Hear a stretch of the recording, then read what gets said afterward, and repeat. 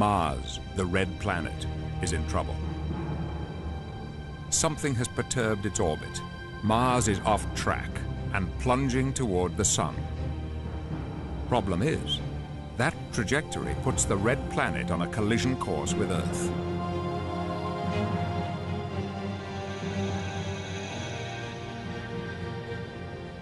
Fiction, maybe, but make no mistake, the odds are that such an impact has already rocked Earth to the core and dealt us the luckiest blow.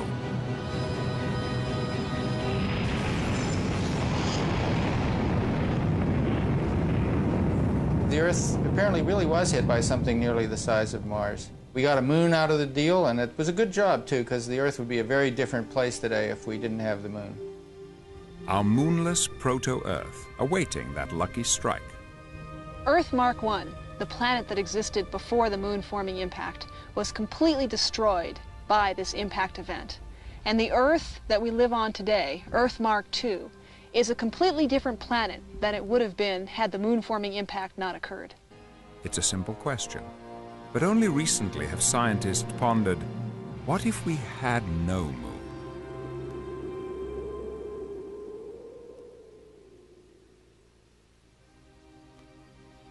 If we had no sun, there'd be no life on Earth. Indeed, there'd be no Earth. But what of our nearest celestial neighbor, the moon? Without it, there'd still be an Earth of sorts, but devoid of land-based life. Pluto is the only other planet with a relatively large single moon, but these tiny remote bodies are icy planetoids and don't really count. Jupiter, largest of the planets, has 16 moons, but like those of the other gas giants, Saturn, Uranus, and Neptune, these moons are comparative dwarfs. Jupiter and its satellites resemble a mini solar system. Mars has 2 diminutive moons, most likely captured asteroids. In certain ways, Venus is Earth's twin, but the similarities don't stretch to a sidekick. Venus is moonless. So too Mercury, barely bigger than our moon and closest planet to the Sun. Within the solar system, only Earth has one big, lucky moon. How come? You don't want a theory that's so evolutionary that it happens to every single planet, because then Mercury should have a big moon, and Venus should have a big moon, and Mars should have a big moon, and they don't. If Moon and Earth form together in the embryonic solar system, like Earth, the Moon should have a big iron core. It doesn't, so the theory is suspect. What about the capture theory? Does Earth take hostage a passing planetoid? No dice. A body as big as the Moon just keeps on going. A third theory has the semi-molten proto-Earth spinning so fast that a lump breaks from the equatorial bulge. But the physics don't add up. As NASA prepares to go to the Moon, scientists seek a more plausible explanation. Harold Urey, the geochemist who was involved in the early planning for the Apollo missions, made some remark that none of the 3 theories worked, so the Moon must not be there at all. But the Moon is there, and from 1969, 6 missions ferry 12 astronauts to the lunar surface. I was strolling on the moon one day. But the first Apollo landings are about flags and footprints. Later, though, astronauts look for so-called Genesis rocks, material dating back to the formation of the Moon. Do they solve the riddle of the origin of the Moon? Altogether, Apollo missions return 840 pounds of moon dirt and rock to Earth. 2, 1, 0. We have ignition. What a liftoff. And liftoff. Roger, ignition. As soon as the first Apollo expeditions came back from the Moon, there were a series of annual conferences in Houston to look at the rocks that they brought back and talk about the chemistry and the properties of these rocks. People called them the rock festivals. There was one every year. The results are disappointing. The rocks resemble those in Earth's mantle. They contain no water and little iron. These are no Genesis rocks, and no wonder. Over billions of years, a cosmic bombardment had destroyed the oldest rocks on the lunar surface. To a degree, the hunt for Genesis rocks was a fool's errand. Man walks on the moon, and the origin theorists a little the wiser. A number of scientists got together and started thinking, you know, it's been about 10 years since the end of the Apollo expeditions, and we were supposed to be learning about the origin of the moon and the early history of the moon. Why don't we have an answer yet? By concentrating on rock analysis alone, Hartmann believes his colleagues missed the big picture. Impacts, he's convinced, are the clue. The moon is a stark record of 4.5 billion years of strikes from space. And the moon's taken some mighty whacks, not immediately obvious from the hemisphere that faces Earth. Prior to Apollo, when the hidden lunar face was barely known, Hartmann had tried to map the craters at the edge of the visible hemisphere. In a lab, he and a colleague set up a special globe. We projected the very best photographs on that globe and walked around to the side and discovered a whole new class of features that people had missed. Big concentric scars, which are giant, giant craters, 1,000 kilometers across. And that was one of the links in my own thinking, that the moon had suffered large impacts and that there were very large bodies running around the solar system crashing into the planets at the beginning. And for every impactor on the moon, 25 hit Earth.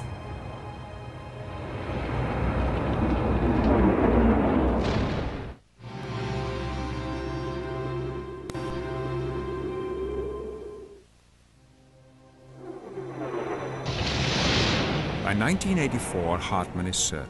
The small iron core, the bone-dry rocks like those in Earth's mantle, the moon has to be formed from the mother of all impacts.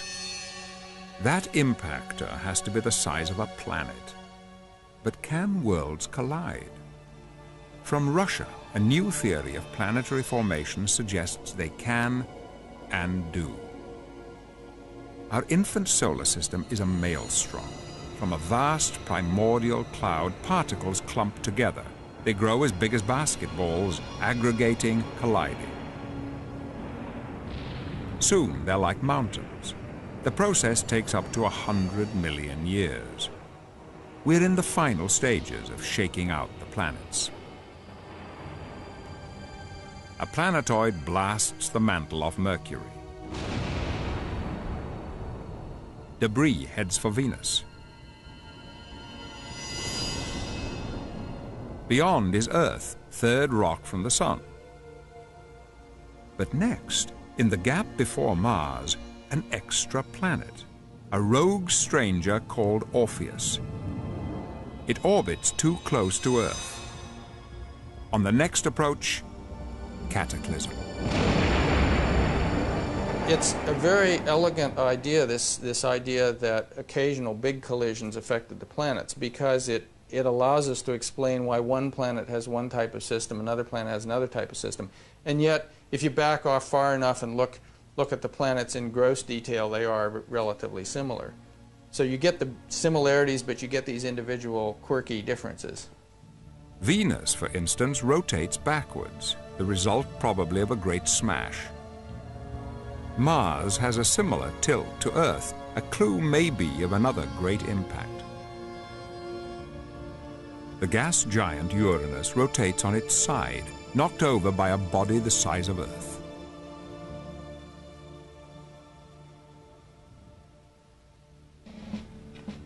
Enter a world leader on impacts. Based like Hartmann in Tucson, Arizona, Jay Melosh is skeptical of the Orpheus theory, but he's keen to test it. As scientists, we are very interested in what happens when two planets collide together. But we'll probably never be able to do experiments with actually colliding planets. And so we have to find some other way of getting the information about what happens during a planetary collision. Melosh turns to impact specialists, the military. What we do is the same as the military when they are faced with a problem of determining the effects of above-ground nuclear explosions. We go to a computer code. Across in New Mexico, a chance word with an insider gains Melosh access to a computer at the Sandia National Laboratories. This is a classified computer, and so I wasn't allowed to touch the keyboard. My colleague asked me questions about inputs to the problem. And he, for example, asked me, what's the diameter of the target? And I gave him the diameter of the Earth. A few heads came up in the room. Target's the Earth. Then they asked the diameter of the projectile, and I gave them half the Earth's diameter. A few more heads came up around us. And then the velocity of the impact, 11 kilometers per second. Finally, because of the enthusiasm of everybody in the room for this gigantic collision, it was run under highest priority. The results came out. We could see collision of a planet. We could see this massive blast of gas coming out. And it was that kind of simulation that allowed us to go a lot further in understanding what happens in this impact event. So how is it when worlds collide? You've all seen movies of colliding planets and things like Star Wars where planets blow up instantly. That's not the way things really work. Planets are so big, things happen slowly. If you stepped back from the Earth 4.5 billion years ago, on that day when the planet Orpheus collided with the Earth, you'd see things happening in apparently slow motion. Orpheus would come in, a body about half the diameter of the Earth, and slowly, slowly smash into the Earth, penetrate it, and clouds of vapor would shoot out, but all over about 20 minutes to half an hour. The collision, in fact, would make a lot of vapor that would squirt out.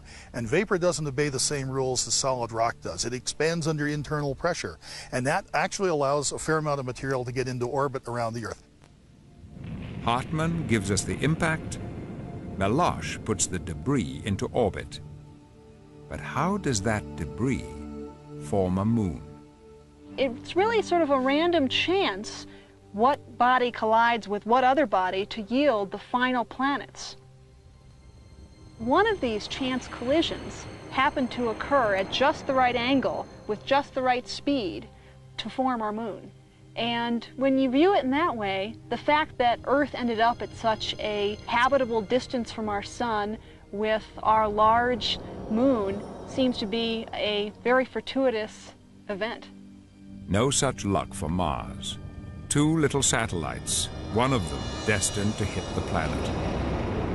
An impact smashes an inner moon of Uranus. It leaves the planet with a set of rings and a reconstituted satellite, the moon we know today as Miranda.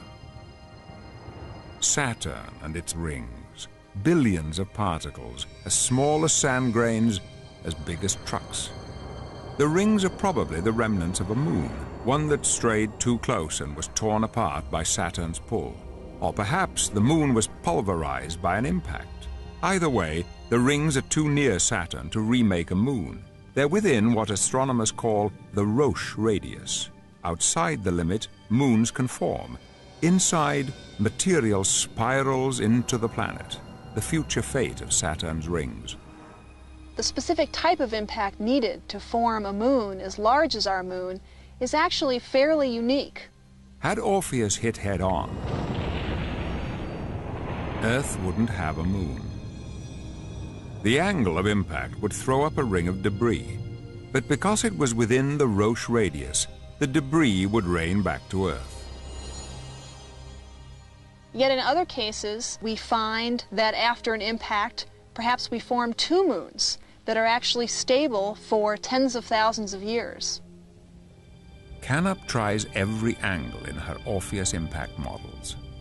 1/3 of her simulations yield 2 small moons, but they're unsustainable partnerships. Alas, 2 moons wouldn't last till today. What a sight that would have been to have 2 moons in the sky, in very close to the Earth.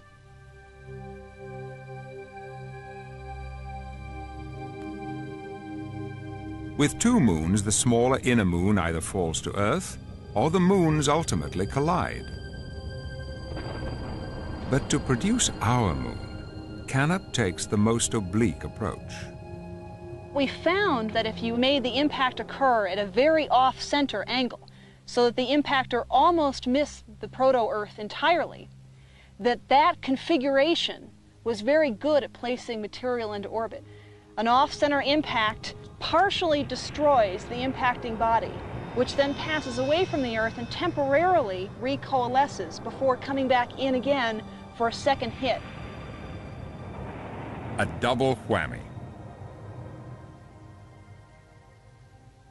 The entire impact process probably took on the order of a couple days, but it would have been a very bad weekend to be on the Earth. But our prize is the moon.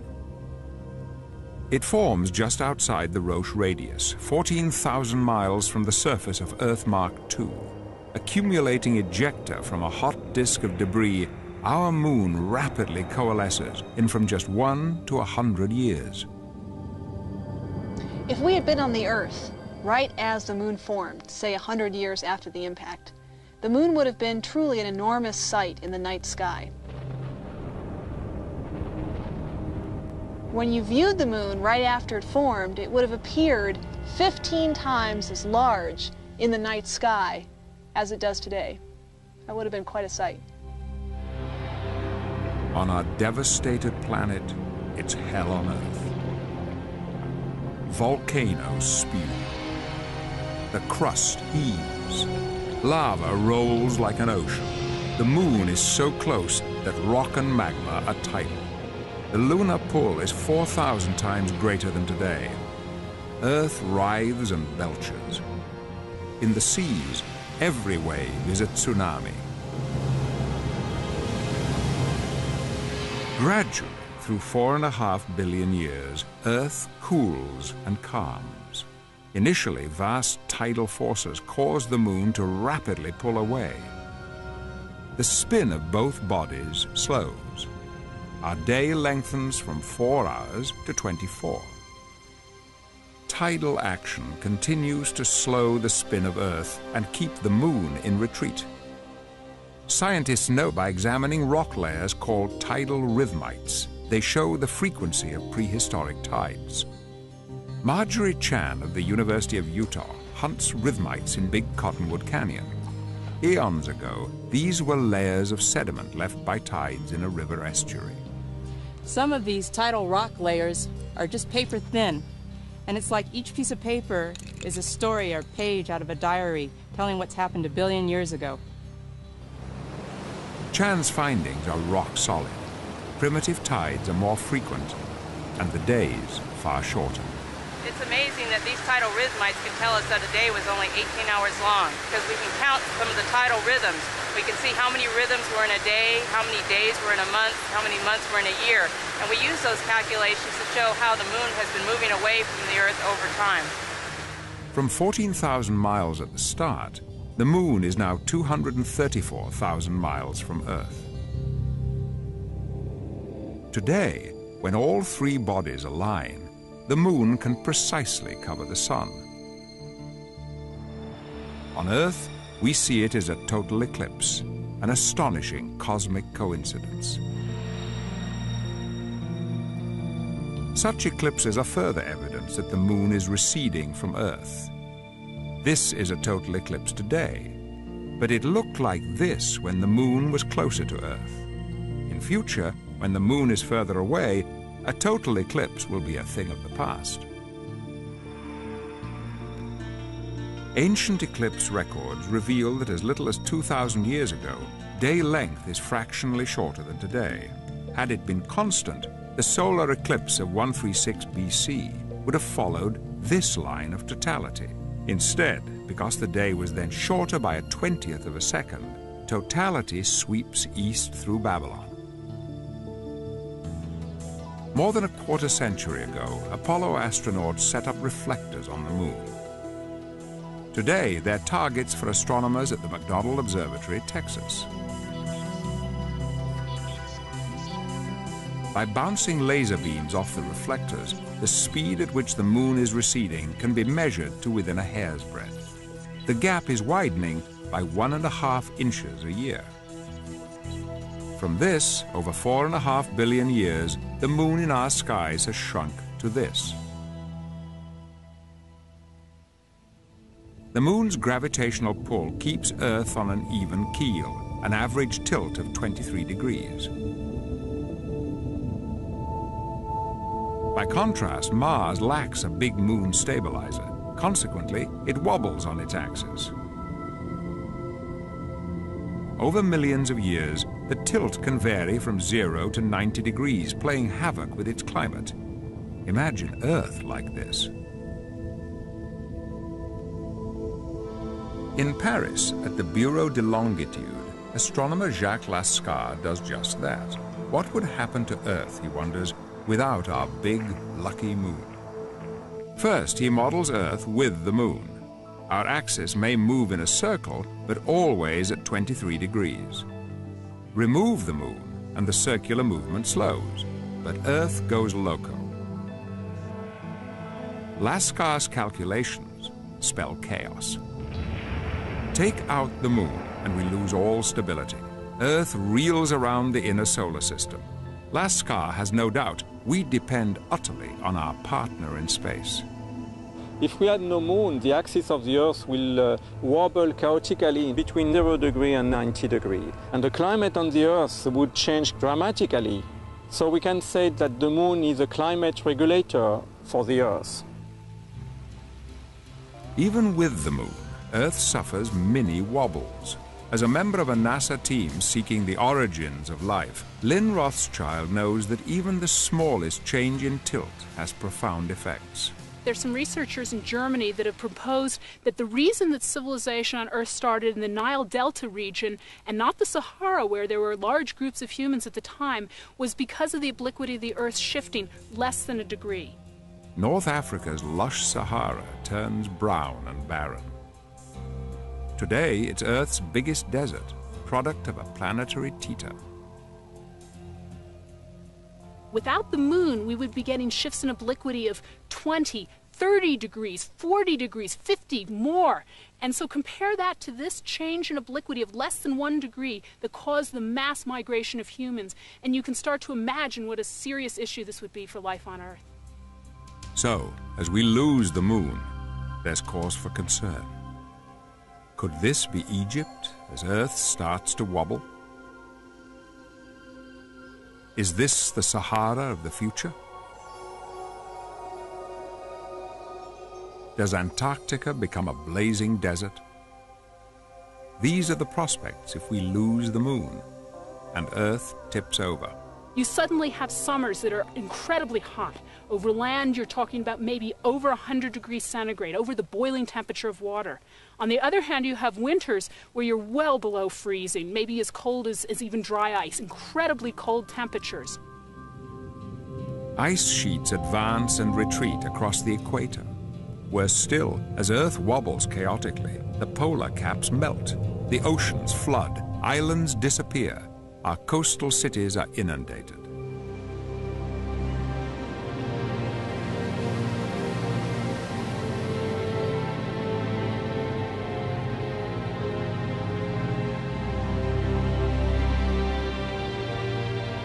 It's a fact.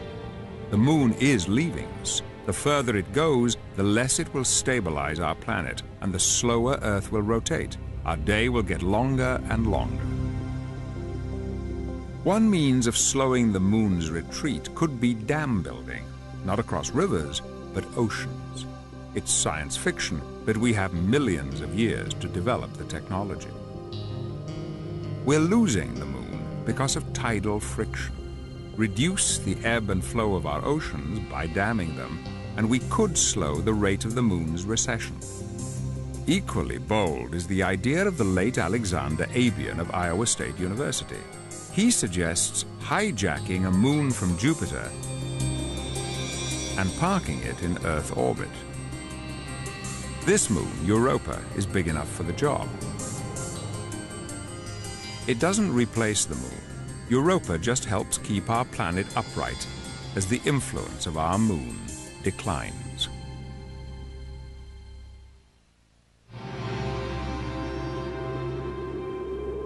But full moon spells trouble ahead for hospitals, prisons, and the streets of any city. It just seems as though something tends to happen when it gets a full moon. You always seem to have some kind of problems. It just seems to be something in the air that gets people excited, sometimes in the wrong way.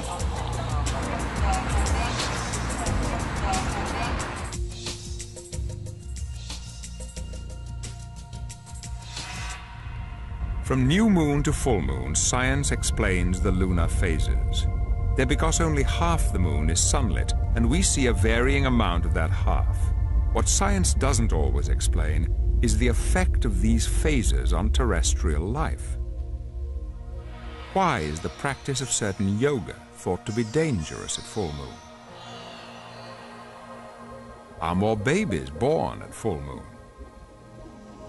Does the moon's 29.5-day orbit of Earth, the lunar month, influence the menstrual cycle?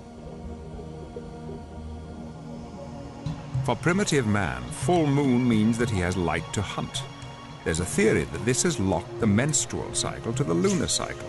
While men hunt, women can afford to be infertile. But in the dark days around new moon, when men are at home, women should be fertile for the survival of our species. In nature, once a year, pololo worms rise to the ocean surface to mate on the night before a new moon. Easy pickings for these South Sea islanders. Coral spawns on the Great Barrier Reef. It only happens at full moon in November, the lunar signal for 1,000 species to reproduce.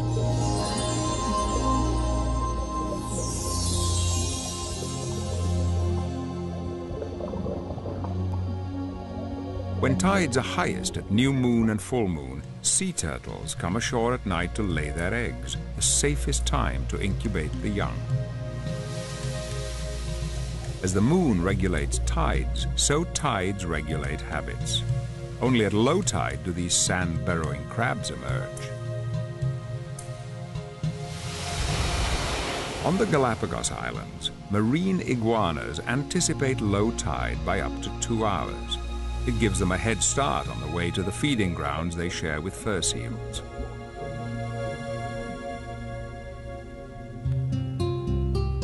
The French wine harvest.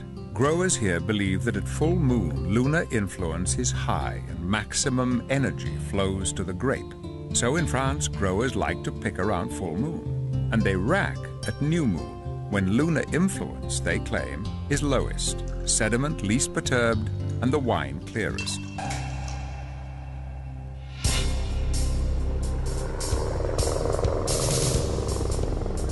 Life on Earth is undoubtedly subject to the rhythms of the moon.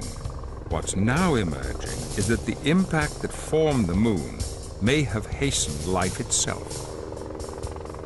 Greenland, 1999, and a jaw-dropping discovery. We are flying into camp at this very remote place in West Greenland, and you can only get here by helicopter. And from the camp, we'll walk out to the site where we will open Chapter 1 of the history of Earth. 3.8 billion years ago, this rocky outcrop is part of an ocean floor. As a native Inuit, Minnick Rosing is first to tap its secret. So this is the oldest rock on Earth. This is the oldest material you can put your hand on, and if you want to touch something that's older than this, you would have to go to the moon to find it. But moon rock, however old, contains no hint of life. Back on Earth, Rosing's Greenland rock does, and that's his great discovery. These layers contain carbon, evidence of complex plankton.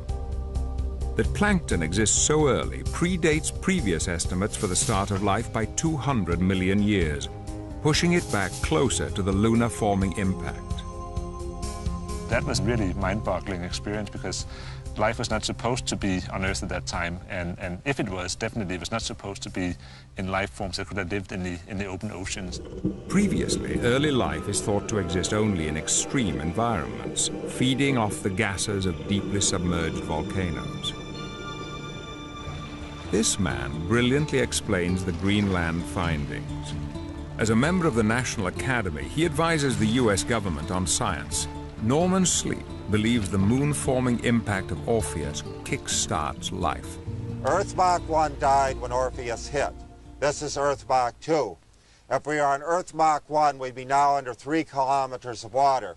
We'd have no oxygen to breathe. Sleep's theory is radical. Orpheus blows off half the oceans of Earth Mach 1 and conjures a new atmosphere. quite possibly there's aquatic life on our protoplanet. Earth Mark I isn't short of water. Orpheus may have life too. But that impact takes no hostages. The impact completely restores the Earth to a clean slate. Any life forms that existed on either the Earth or Orpheus, that was the end of them.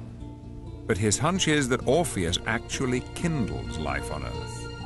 There may be a direct connection between life getting going on the Earth and the moon-forming impact. Sleep believes that, like Earth Mark I, Orpheus has an iron core. On computer, these cores are blue. So violent is the impact, they merge. When Orpheus hit, large amounts of iron were mixed into the Earth. This iron reacted with water, produced hydrogen. This produced a reducing atmosphere, which is essential for life getting going. Pass electricity through it, like lightning, and the precursors of life may spark. In 1952, a celebrated experiment does just that.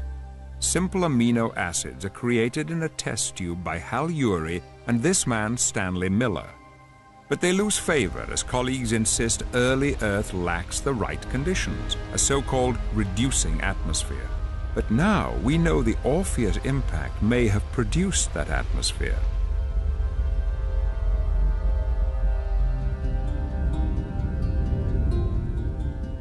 But suppose there is no impact.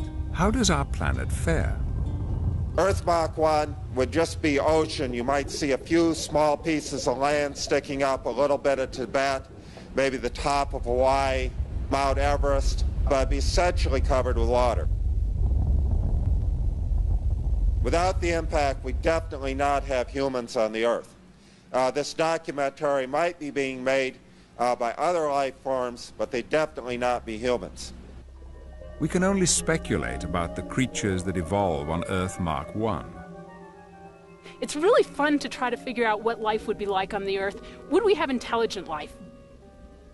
If we hadn't had the lunar forming impact, I think life on land would be very different. In fact, there might not be life on land at all. And with no moon to slow our spin, Earth is hostile and frantic. You would have a very fast rotating Earth. With just the sun and no moon, we'd have very fast days, about 3 times as fast as we have today. Sun up, sun down would all come much quicker. Everything that goes on during the day would be much faster. And a grotesque climate. Winds howling at hundreds of miles an hour. Non-stop dust storms. No human could evolve here. So you really have to turn to the aquatic environment and think, well, what in the aquatic environment would be considered intelligent? Octopus and its relatives are all rather intelligent. They can do things like actually build little houses for themselves with their tentacles. They can, to some extent, have feelings. They have eyes that are almost dead ringers for vertebrate eyes. They're absolutely fascinating. And so you sort of have to picture that the cephalopods, the octopus and the squid and so on, are really going to be the geniuses of a moonless Earth. But with the moon, those cephalopods don't evolve to rule Earth Mark II, or even our oceans.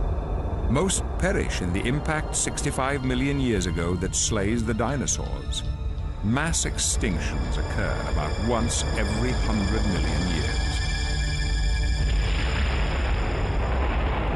In the past, the moon could have shielded Earth from such impacts, but statistically the chances are small. To an evolutionary biologist, I don't really care as much about statistics. All I need is one impact that would have affected evolution. And the fascinating thing is that there's no way to prove it. There could have been a time that the moon actually protected us, actually saved us by being at the right place at the right time and intercepting an impact that otherwise would have done severe damage to life on Earth. In other words, caused a mass extinction. The moon may have saved our planet.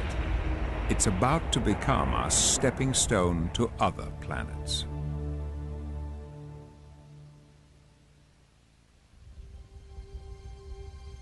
As chance is a very important aspect in planetary growth, the moon can be viewed as a symbol of luck.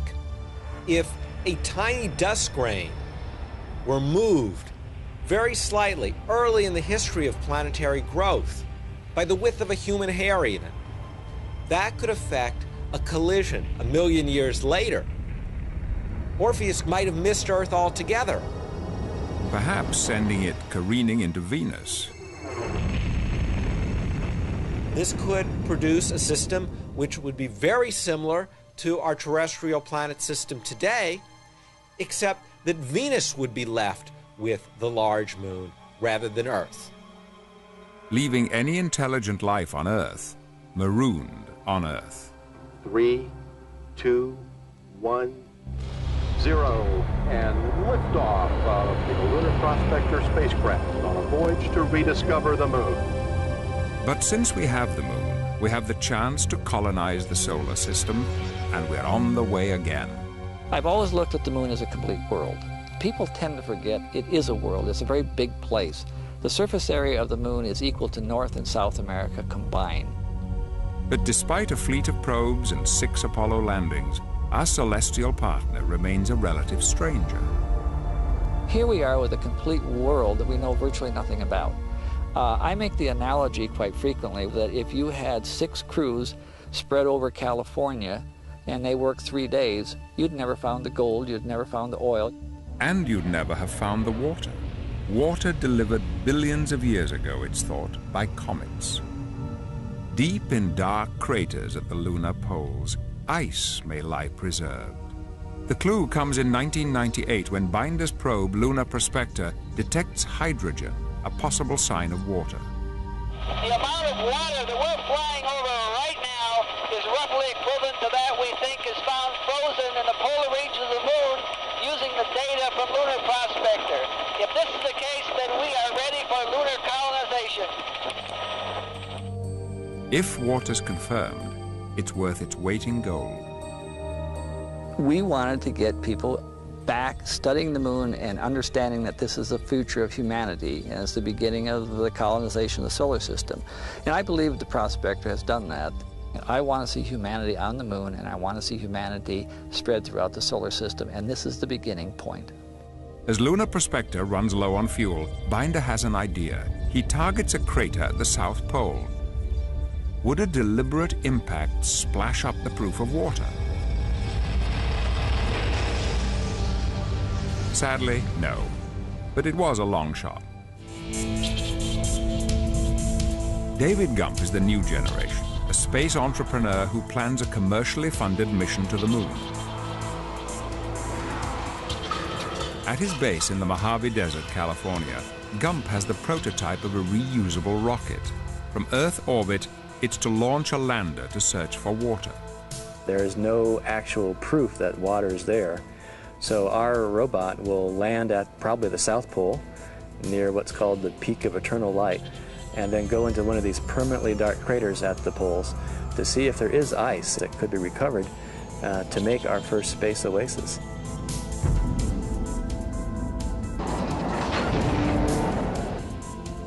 If we can confirm that useful quantities of water actually exist at the lunar poles, it means we could refuel our spaceships there, and it means that missions to Mars and missions deeper into the solar system finally become feasible. It's the first time we could actually sort of live off the land as we explore space. Gump's vision hinges on lunar water. It sustains life, and split into liquid hydrogen and liquid oxygen makes rocket fuel. His moon is a spaceport. I think the moon is crucial to having a stepping stone to the rest of the solar system. The solar system is a really big place, so having a training ground where we can prove ourselves and our equipment close to home, so if there is a problem, you can call for help, is crucially important. If you're on the way to Mars and you have a problem, you're pooched. If there's water, lunar colonies are next, but not the cool modules of science fiction. More the adobe structures of the Mexican deserts and the U.S. Southwest. Moon pioneers will fashion their accommodation from lunar dirt. NASA is taking note. The next time when we go to the moon, our suits are going to be very high technology, but we will have to depend on basic natural resources for our dwellings. The watchword is economy, living off the land. the first moon dwellings could resemble these huts at a museum of traditional building in California. Every pound of material we carry from here to the moon, it costs 2 to 3 pounds of gold. Therefore, it's vital to be able to utilize what exists there. Tubes filled with moon dust and stacked in coils. It seems to be ironic that we are going back into history. It really is not going back into history. It's taking the best of what civilization has given us and moving it forward into the future. Like the roller coaster?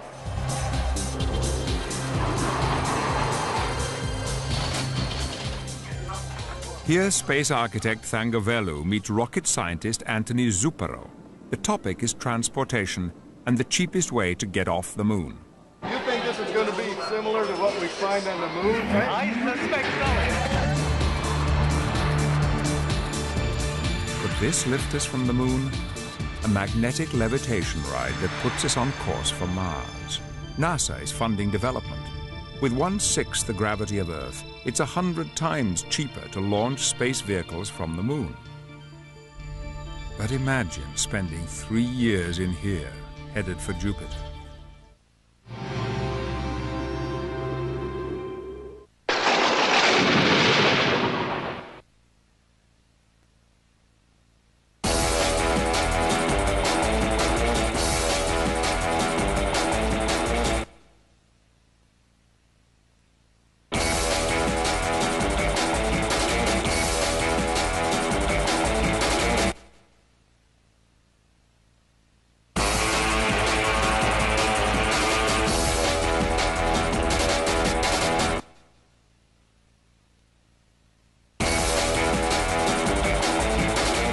Geen promotie gemaakt.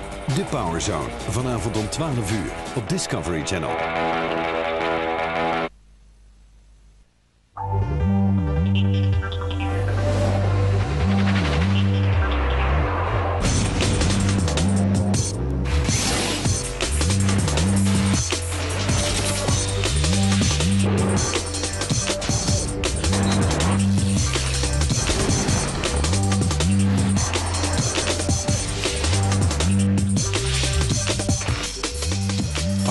Met Discovery.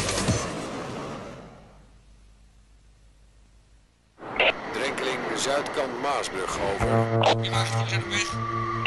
Waar we ook zijn. Wie we ook zijn. Allemaal delen we die fascinatie voor het licht dat onze adem doet stokken. Signalement van de auto, grijze Saab, kenteken IF36GD. Donderdagavond op Discovery is Crime Nights. Elke donderdag vanaf 9 uur.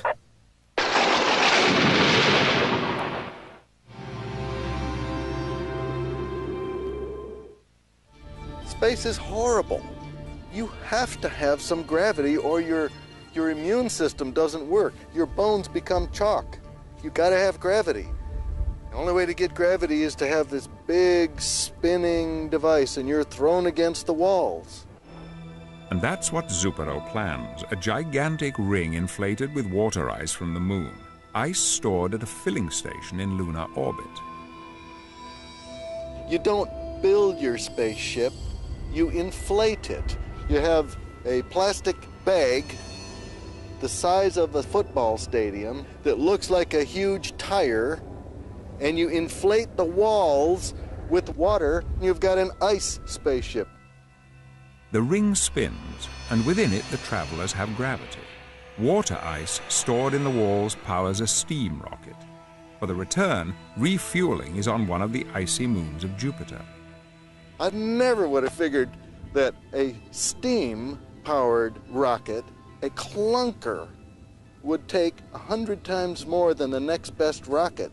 And that means that you would take 100 people from here to Jupiter and to all the moons of Jupiter, Ganymede, Callisto, Europa. Absolutely incredible. All that Zupero needs to make his steam rocket work is the power plant from a nuclear submarine. He might also recruit some submariners. Submarines were the first platforms that the space program turned to find out how people would react to long-duration trips in isolation with just each other. And they learned a lot from the submariners. And I think submariners are the kind of people who'd be interested and who would find the opportunity to do something like that an exciting prospect. The drawback for the moment is the nuclear factor. A world that would permit nuclear explosive propelled spacecraft would be far different from the present. Nuclear weapons would be totally abolished. If we should ever achieve that agreeable social order, marvelous opportunities abound. As a yachtsman, Solem draws a parallel with his own nuclear spacecraft, Medusa. Well, what this beautiful America's Cup yacht, America 1, has in common with the Medusa spacecraft is the spinnaker. The spinnaker is a very lightweight sail launched ahead of the craft, and it's driven directly by the wind. In the case of the spacecraft, this would be driven by a series of nuclear explosions. Medusa needs the moon because the nuclear explosives that propel the spinnaker are encased in moon dust. Medusa can travel at tens of millions of miles an hour. Medusa is capable of providing us with interplanetary travel on very human timescales. It may even take us to the stars.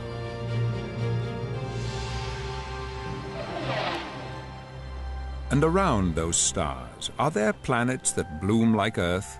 Or does such a flowering need the luck that spawned our moon? Now that we're discovering planets around other stars, how important is a moon in creating an Earth-like environment? If we have 100 planets around other stars, and 50 of them have Earth-like planets, out of those 50 Earth-like planets, are they all like the Earth, or do you only get something that's really like the Earth if you have a moon going around it? Recently, we've begun to ask the question, how likely is it to form an Earth-like planet with a massive moon like our moon in other solar systems?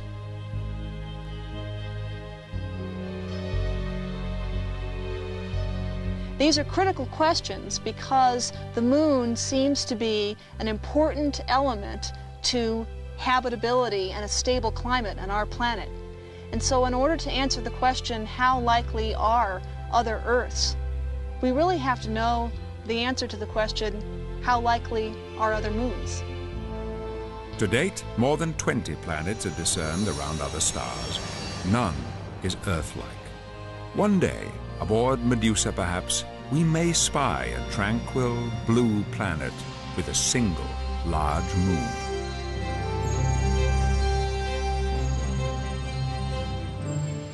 Na de onderbreking zijn we terug op aarde en terug in de geschiedenis. In deel 4 van The Great War, hoe de soldaten aan het front letterlijk kanonnenvoer werden in Slaughter.